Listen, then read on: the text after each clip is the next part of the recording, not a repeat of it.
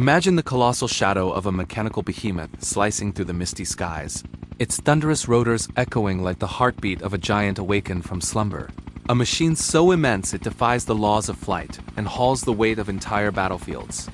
Welcome to Defense Digest, where we soar into the realm of aviation legends, and today we're unleashing the awe-inspiring story of the Russian Mil. Mi-26, the world's largest and most powerful helicopter, a Soviet-era titan that transforms impossible lifts into routine triumphs, leaving you gripping your seat as you wonder what gargantuan feats this sky monster will conquer next in an era of evolving warfare.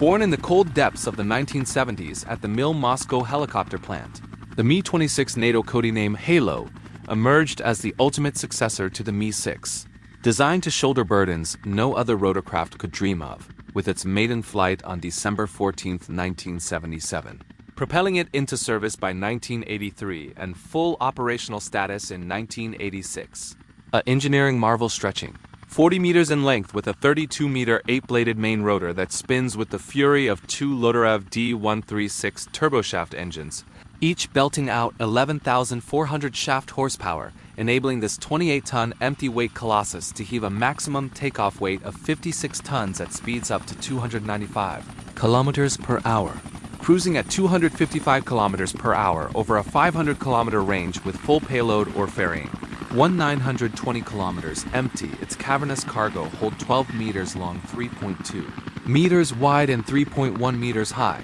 swallowing up to 20 tons of cargo from armored vehicles and artillery to 82 troops or 60 stretchers, making it indispensable for military deployments, disaster relief, and industrial hauls where roads fear to tread. Picture the Mi-26 in action. During the Soviet-Afghan War, it ferried troops and supplies through treacherous mountain passes. At Chernobyl in 1986, brave crews dropped 5,000 tons of sand and boron onto the raging reactor, shielding the world from nuclear catastrophe despite radiation risks that claimed lives and grounded airframes.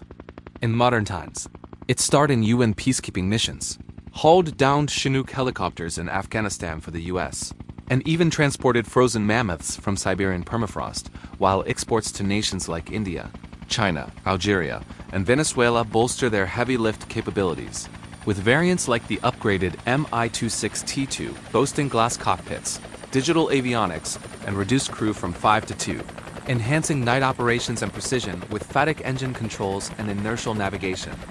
Yet, this beast isn't without rivals surpassing the American CH-53K King Stallion's 16-ton lift. It holds FAI world records for altitude with payload, like reaching 5,600 meters with 25 tons, but demands meticulous maintenance for its titanium rotor hubs and composite blades that withstand extreme loads, consuming fuel at rates up to 9 liters per second in hover, a testament to Russian ingenuity in forging a helicopter that laughs at gravity.